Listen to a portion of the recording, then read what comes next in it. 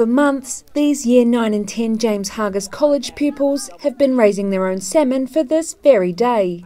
The pupils were given 30 salmon over earlier this year and were taught the necessary steps to keep them alive and healthy.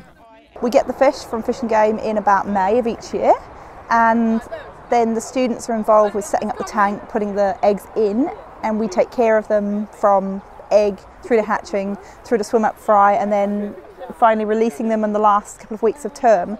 Williamson says the interactive learning is a great way to engage the pupils. You can't all learn from reading, so they can actually see and feel, and today we're going to be doing water quality testing with Environment Southland, and the kids can actually see the impact that their actions and the actions of people in the community have on the water and why it's important to look after them.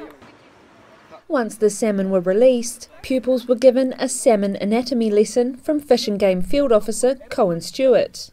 He said the most challenging part of raising the salmon was the constant monitoring of the water quality, but that students were quick to learn if anything went wrong. The kids are feeding the salmon a bit too much and not monitoring the water quality. Water quality drops in the tank and you start to get a few salmon turning belly up. So the kids quickly appreciate when they get a few salmon dying, hey, we've got to keep on top of this water quality. Classes from James Hargest College have been participating in the program for the past 3 years, and Williamson says their first year release should be coming up to spawn this winter.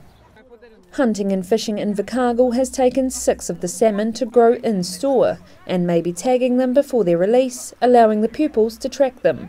Sharon Rees, The South Today.